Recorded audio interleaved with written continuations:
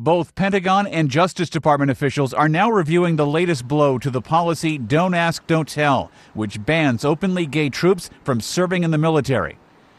Tuesday, a federal judge ordered the military to immediately stop enforcing the 17-year-old policy. I think every time we have a judge who finds what we've been arguing for 17 years, that this law is unconstitutional, is a great victory.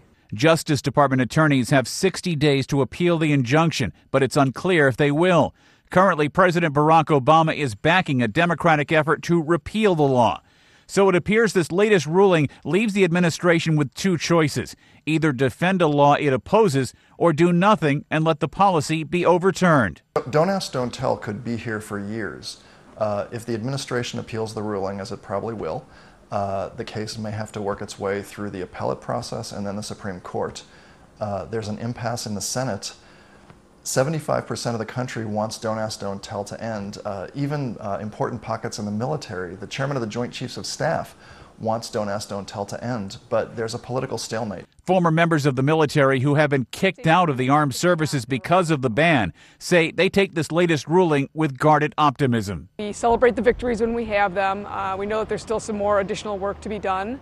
This is great on the judicial front. We still need to go back to Congress and come to Congress and say, look, this is an unconstitutional law. You need to repeal it now. Zoe Dunning was one of the first tried under the Don't Ask, Don't Tell policy. She is one of more than 13,000 service men and women estimated to have been fired since the Clinton administration-era policy was enacted. You're not going to find this mass coming out. Once Don't Ask, Don't Tell is repealed, you're not going to find troops suddenly flying out of the closet. I think people recognize that they want to be accepted, they want to be part of the group, they just want to not fear for their job any longer.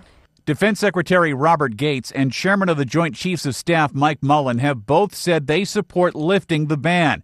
However, both prefer to move more slowly.